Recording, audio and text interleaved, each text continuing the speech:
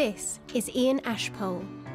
He works at the Radcliffe Meteorological Station in Oxford, the oldest weather station in the UK. He monitors the weather. This morning, he's measuring the temperature, the wind, and the rain. Ian takes these measurements every day. First, he checks the thermometers in this white box. They measure the maximum and minimum temperature of the day. There's usually a barometer too.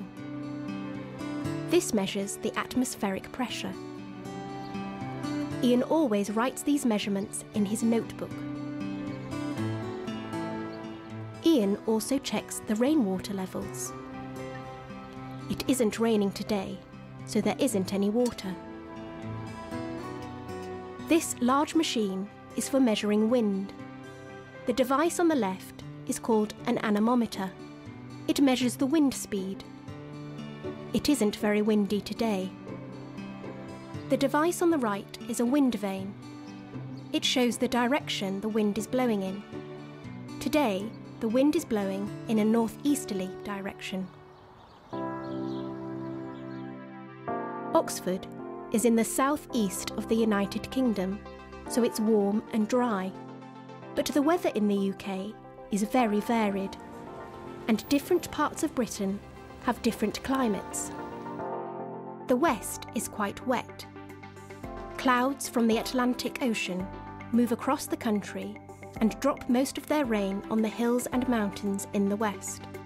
This means that it rains a lot in places like Belfast, the capital city of Northern Ireland. In Belfast, it rains on average 150 days per year. Today, it isn't raining, but it's very cloudy.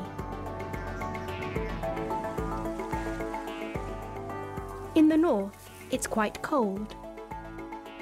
Scotland is colder than the rest of the UK. On average, snow or sleet falls in Scotland on 52 days a year. Today, it's snowing quite heavily here. In the south, the climate is quite warm and sunny.